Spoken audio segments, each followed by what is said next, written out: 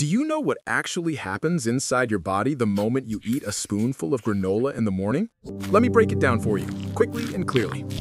As soon as granola enters your mouth, your teeth start breaking it apart, and the amylase enzymes in your saliva begin digesting the oats right away, even before the food reaches your stomach.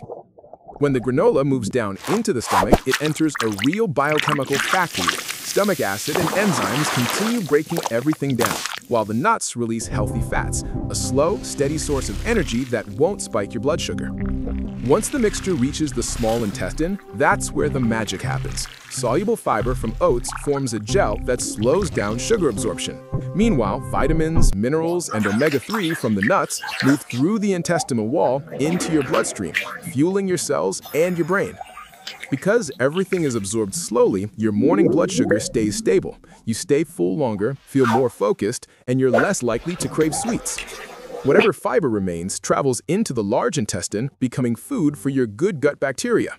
That's why many people notice better digestion when they eat granola regularly. So in just one spoonful, granola gives you steady energy, stable blood sugar, and a healthier digestive system, as long as you choose a low-sugar, high-nut version. If you want, I can make another video showing you how to choose the right granola for your goals.